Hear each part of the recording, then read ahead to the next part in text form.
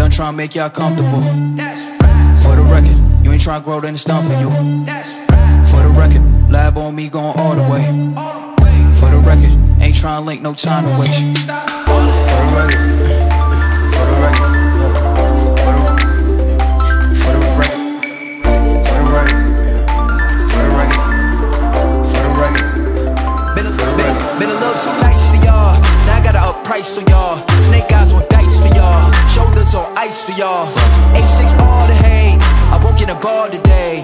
Got lost in the ball and A's. I'm flipping the bars, I'm flipping the on record, off record. I still count wins when they got it. On record, off record. I let them take advantage. I was wildin'. On record, off record deals. Tell them talk to Colin for the quote. On record, off record. Can you stop chewing on these? I'm sorry, I have bullet journals here and Madeline is chewing my ribbons. Can you stop? Let go. Maddie, stop.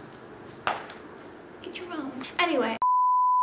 What's up guys, welcome back to my channel. I hope you guys are all staying safe and healthy, and if you're new here, welcome. I'm Michaela Caroline, and today I'm going to be sharing with you guys this new system that I created for myself to get my thoughts and my life together. So I have really reevaluated the way I've been doing everything, the way I make my list, the way I track our bills, the way I track everything. And I'm really gonna go over all of that with you guys because I felt like my life just really needed a good reevaluation. You know, you just gotta step back sometimes and just tell yourself like, this isn't working. I'm gonna go ahead and go through kind of like my journal organization. So let's go ahead, let's get into it. So the first thing that I decided was that I really needed to keep track of to-do lists, our bills. I really wanted to track like habits I was trying to pick up, so I decided to go back to bullet journaling. And if you've been watching my channel, I did bullet journaling back in the fall time, and it was honestly, I did it just too much, like too extravagant. I just kind of created spreads that I felt like were trendy at that time and weren't actually functional to me. So I went a while without doing it, and I recently decided that I really wanted to try it again, and I started looking at minimal journal design. In this video you'll see that I actually started this bullet journal in the middle of the month of May, and I don't care. Like, I don't want to wait for another month to start. I literally just wanted to start now. So if you are watching this like in the middle of a month, or you feel like you have to wait until the beginning of a new month, that's total crap. Do not do that. Don't sit there and wait for a date. If you want to start it today, start it today. I don't care if it's the 15th, 17th, 2nd, 1st, I don't give a start it. That's what I did. I started this one. I created it on May 17th. So the first thing that I created was a key because I wanted to tell myself how many dots were across and how many were up and down, just that way whenever I go to create like a monthly spread or try to divvy it up evenly, I can like see how many, I can just flip to it instead of sitting there and counting every dot. I can just go to it and see exactly how many dots per square, per whatever I need to do. So the next spread that I did was a overall monthly calendar, and this is where I put birthdays, I put our bills. I just wanted to do it super simple. So I just divvied up the squares evenly for each day and wrote it all down, and I feel like it's very minimal, but I actually really like looking at it because it's not so overwhelming to me. And I just feel like it's really simple, it's really functional, so did that. And these next two spreads I actually saw in Pickup Lime's Minimalist bullet journal that she did for 2020, and I thought it was such a good idea. And I really want to get myself consistent with journaling, and I really feel like these two spreads will get you used to jotting, like writing something every day, so that you can kind of ease yourself into journaling, and that's really what I wanted to do. So the first one is gratitude. So I went through and I numbered each square with the day. So there's 31 days in May, and every single day I'm going to write down something that I'm grateful for, and it can be multiple things. It could be one thing, it can be literally anything. Just I really feel like that's a really good exercise, and we forget sometimes, you know, to be grateful and to kind of stop and realize what we do have versus focusing on what we don't. So I felt like that was a really great spread, and I really wanted to incorporate it. And then right next to that is a memories page, and she did this one, and I thought it was so cool because I think it'd be so cool to look back on. I want to use this as a reflection tool too, like I said. So I feel like it'd be really cool to like flip through and look through all the months, be like, oh, I did this day, or oh, we did that, so, or oh, I remember that. So the next one I feel like is very up to the person. I extended it over 2 pages just in case I decided on another habit within the month that I wanted to start tracking. So I watched Pickup Lime's video, and she explains how you should use a habit tracker as a way to be aware of what you're doing. So don't get so restricted and tied down to it, because it's literally just a way for you to be aware of how often you're doing something. So if you create one and you never fill it out, or you fill it out once or twice, don't beat yourself up. It's totally okay. It doesn't matter. This is just something that is going to help you kind of visually see, like, oh, I'm doing this often, or oh, I did this month. Like, it just kind of gives you an overall perspective of what's going on. I only wrote down 4 things so far. I'm sure there'll be more, but I really just want to focus on these 4 things. So I did reading, stretching and yoga, working out, and journaling, because I feel like those are the 4 habits that are really going to help me. And I just color in the square of the day that I do it. So yeah, it's a really easy way to do a habit tracker, and you don't look at it and get completely overwhelmed. And I feel like it's pretty functional too. So I did that. The next page, one of my favorites, is a brain dump. I think of so many different ideas, things I want to research, things I want to look up, things I want to get done, like whatever. So I created a brain dump for the month of May, and I already wrote down my current subscriber count, just because when I look back, I want to see how many subscribers I had at that point. So yeah, this is just kind of where any random thoughts go. Really anything that your heart desires can go here. I think it's really good to have a page like that you can literally just jot whatever. And then the next page is just like a weekly overview. This one's for the 17th through the 23rd, which is the current week. And I just did goals and intentions. I wrote 4 down, so it was just to film 2 YouTube videos, to read my book every day, to do 1 real estate chapter, and then to move my body every single day. So that's not just like a workout. Like, I don't want to say I want to work out every day. I just want to give my body movement. I want to go for a walk, go for a bike ride, go for a bike ride, go for a walk, do some yoga, do some stretching. I don't care, run up and down the stairs. As long as I'm moving my body, I'm happy. That's just kind of where I wanted to give it some flexibility and practicality. And the next thing is, this is a new way that we kind of want to do our meals for the week. So I always go into the grocery store and I feel overwhelmed, even though I've made a few videos about grocery shopping and healthy eating, and it changes quite a bit. So I saw Allison Bickerstaff do this, and her husband, they come up with 2 ideas for breakfast, 2 for lunch, and 2 for dinner. So I really just kind of wanted to do that because I feel like it would give us a lot more structure going to the grocery store. It would keep us on a budget, it would keep us on a list, and I just really feel like it'd be a lot more functional. And that way we can write down the ideas for each meal and just kind of look back at it and be like, oh, okay, so these are options for breakfast, for lunch, for dinner, whatever. Or if I want to go back and look at it like in the future and see what we did that worked, I can look at it and get some ideas or inspiration. And but yeah, I think it's a really cool idea, and I thought she was onto something, so we're gonna try that out and see how it goes. And lastly is a weekly check-in. So I don't know if I want to do this by day. I think I definitely want to do it the beginning of the week, like that Sunday or Monday. So I may do it every day, I may do it a couple times during the week, I don't really know. I may do it just once, whatever. Whatever gets jotted down there gets jotted down there. I just kind of want to see where my mindset was at the beginning of the week, and maybe any correlation for, like, to see how much I get done on the to-do lists, and like how much, if I actually reach those goals and intentions. So I feel like it would be a really good reference point. So the next thing that I created is the weekly layout. So I just divvied it up with the days as far as the amount of dots go, and I split Saturday and Sunday because everyone knows you just have less to do those days. I did 3 to-dos for each day, and then I did dots underneath because that can be tasks that can be moved to the next day or just to later on that week. So it gives some kind of flexibility. And I also do recommend writing in pencil for some of these because it's just a lot easier than just setting it in stone with pen and then getting restricted to it and then just kind of letting yourself down when it doesn't get done. So I would just write it in pencil until you know for sure you're gonna get it done. And then at the very top left, I wrote a quote, and to no surprise, it's from Atomic Habits. It's James Clear, your commitment to the process determines your progress. That was in my last video. I'll link it on whichever side, I don't remember. But yeah, I thought it was a really good quote, and it's going to keep me on track. So every day I go to make a to-do list, I see that quote and I get inspired. And on the very top right, I put which YouTube videos I'm going to film this week, and so far I have this one, which is Getting My Life Together, kind of, if that's a thing. I don't know, we'll find out. And then what book I'm reading that week, which, as you can see, is The Power of Now. I feel like it's a really good weekly spread, and it's not too much, and it's very practical. And then next is a workout log. So I really want to start tracking my workouts and writing down which ones I'm doing, and kind of make a note of which one I enjoy the most, or just kind of pull different exercises from different ones and create my own. Yeah, so I thought it'd be really cool just to like jot down which days I worked out that week and what I did. And I did 5 lines because I know I'm not gonna work out 7 days a week. 5 would be good, but if I don't fill all 5 out, I don't really care. If I fill 1 out, I'll be happy. So, which, as you can tell from the beginning of this video, we can fill out Monday. So I gotta go in and do that. But I thought it was a cool idea just to go back and see what exercises I did that week, or how I moved my body that day, or I don't know, I just thought it was kind of cool. And I kept it separate from the to-do list too, so it's not a whole bunch of stuff being written on one day.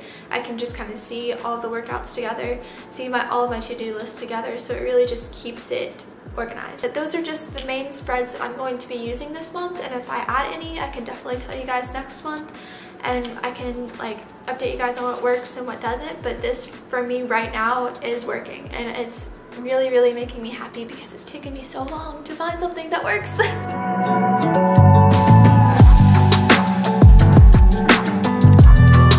So I do have 3 different main journals. So that was the first bullet journal, my planner, to-do list, that kind of journal. So this is my YouTube bullet journal, and not everyone's gonna have one of these, which I totally understand, but if you have like school or if you have work or anything like that, this is just kind of where all of that would go. So this is where I brainstorm videos, I have video list ideas, I lay out how my videos are going to be filmed, I make checklists of what needs to be filmed.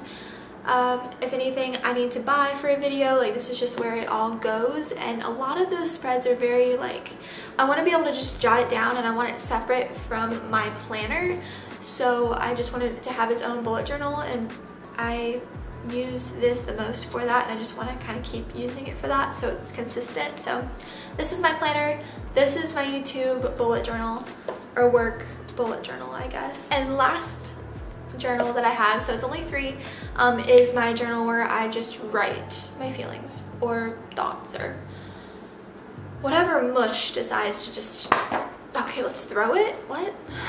I was holding it upside down. This is just where I write all the mush that comes out of my head and bring it into the physical realm. It's just a lined journal. I got it for like $5 at Target a couple years ago, but it's nice, it does the job. I love the color, so I would recommend having a journal separate from your planner, just because it's more private. And if anyone were to ever look at my planner, I don't want them to like look at my journal, you know. And sometimes your writing is kind of messy and you just want to get something out, and I just really want to keep it separate. Yeah, so those are the 3 journals that I'm currently using. So yeah, and 3 may be too many for some people, and if you just want to do the one and combine like work and your planner, do that by all means. Or if you want to combine all 3, definitely do that. I just personally like my planning separate from my work brainstorming and my like thoughts. So yeah. So I've decided to reread The Power of Now. I read this a few years ago, and it was in one of my book videos, I believe, but I just don't think I was in the right mindset to read it. Like, I don't feel like I completely comprehended it, just because, for one, I don't feel like I feel like I've just experienced more, and I feel like now is the right time to reread it. I feel like it'll all like sit differently with me if I read it now versus when I read it then. Like, then I was just kind of reading it just because it was just kind of the thing to read it, you know. It was just like everyone was reading it, and I just wanted to see what it was about, which I still learned things from it, but I think I need to reread this guy. I need Eckhart Tolle to just sit me down and be like, get yourself together, you know? So that's what I'm doing. I can't wait to reread it. I really can't. I love this book so much. That was one way I decided to kind of evaluate my life and reorganize it, was to go not only like productivity and, you know, the journals and organization part of it, but also just my thoughts and my emotions and just kind of figuring it all out with the power of now. So I'm excited to reread it. So the last aspect of my life that I decided that needed to be changed was my skincare. I had acne whenever I was a teenager, really bad. It started whenever I was probably like 12 or 13. And I have marks all over my face from it, and I've fought it ever since. It still looks like I have like active breakouts just because I have so many acne scars.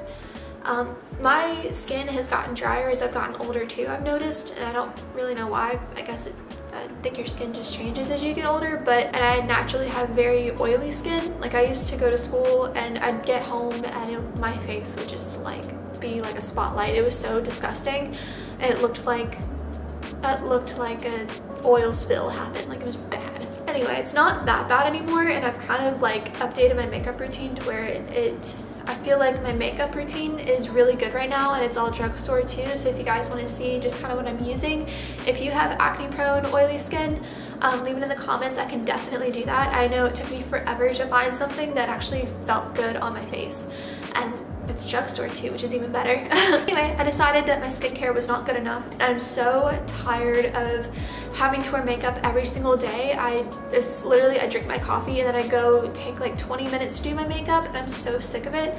I don't want to do it anymore, especially whenever it gets hot, and where I live it's pretty humid, so it just can feel like a lot sometimes, regardless of, you know, whatever makeup you're wearing. It can be the lightest foundation in the world, it can be powder, whatever, it'll still just feel like gross. So I just really want to get it to where I don't have to wear makeup every day. So I did a lot of research. I watched a lot of YouTube videos over the years, and there's one product that always was consistent, and it was The Ordinary. I was very skeptical of this brand just because it's so cheap. Like, I did not understand why it was so cheap, because I always thought to, you know, get rid of my scars, I was gonna have to spend thousands of dollars. I tried everything growing up. Can you stop, please? Stop chewing everything, okay? Stop. Stop. Anyway, I thought I was gonna basically go into debt trying to clear up my face. So I found The Ordinary, and I watched a ton of videos on it, on like the order of applying it, the products, just before and after. Like, I spent so long just making sure it was the right thing. So I bit the bullet and I got some. I plan on like keeping a record of how it goes, so I want to do like a before and after. Before I show you the products from The Ordinary, I wanted to show you the face wash really quickly, and I just used the CeraVe face wash, and it has niacinamide and hyaluronic acid in there, which is great for your skin, especially if you're trying to get rid of acne scars. Just a disclaimer as well, I'm not a skin expert by any means. This is just stuff that I've learned and that has worked for my face. So, but I'm just letting you know, this is just kind of how I'm updating my skincare, and I'm gonna see how it goes because I've been fighting it for so long. So that's why I'm doing this. Between the marks and the texture of my skin, that's really what I'm targeting. So, and I ordered a face brush from Vanity Planet. I'll put a picture of it up here somewhere, but it has yet to come in the mail. I think they've gotten like a lot of orders, so it's taking a really long time to ship. So that's why I haven't used these products yet, because I really want that to get here so that I can really start with a bare face and like really clean pores, so that these products can do their magic. And the reason I chose that one is because it comes with 3 different brushes. One's for exfoliating, one is for daily cleansing, and then it also has the silicone attachment to it, which does not accumulate any bacteria. It's super easy to clean, and the way their case is too, after you use one of the brush heads, you just put it in the case, and it's like aerated and ventilated, so it doesn't grow any bacteria or mildew. So I'm super pumped about it. I got the pink one, and I'm just waiting for it to come in the mail so I can use all these skincare products. But that's the worst thing, is ordering something online and waiting for it to get here. It's such a first world problem. I know, I understand that, but still. The first thing that I got from The Ordinary is the glycolic acid toning solution. So this you use right after you wash your face. This is what it looks like. It's a pretty good bottle, and it comes with this little attachment too, so you can squirt it like onto a cotton pad or a piece of tissue. It visibly targets textural irregularities and lackluster tone. And the crazy thing is that that whole thing was only $8.70. And the reason that The Ordinary, I found out, was so cheap is because they don't have to go pay for studies to prove that their products work. They already have enough evidence that their stuff does work. They don't have to go pay for studies to prove that it works. And also their ingredients are super simple, so they don't add in like the fragrances and everything that boosts the price of other skincare products. So it's really cool how they do that. But the toner, I'll read the description to you guys too, so that way. Glycolic acid is an alpha hydroxy acid that exfoliates the skin. The 7% toning solution offers mild exfoliation for improved skin radiance and visible clarity. The formula also improves the appearance of skin texture and continued use. I definitely need help with my texture of my skin, so I'm excited to try this out. The next thing that I got, I was super excited about, and it's all over YouTube, is the niacinamide 10% plus zinc 1%. Yeah, so it regulates sebum and minimizes pores. So a lot of reasons acne is caused is because of the overproduction of oil in your skin, which is called sebum. So this mimics sebum so that your skin knows to, hey, don't overproduce oil so you don't break out as much, and it also helps with the texture of your skin. And then this one that I got, the 60 milliliters, is $10.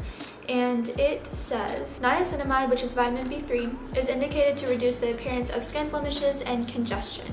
A high 10% concentration of this vitamin is supported by the formula by zinc salt and pyrrolidone carboxylic acid.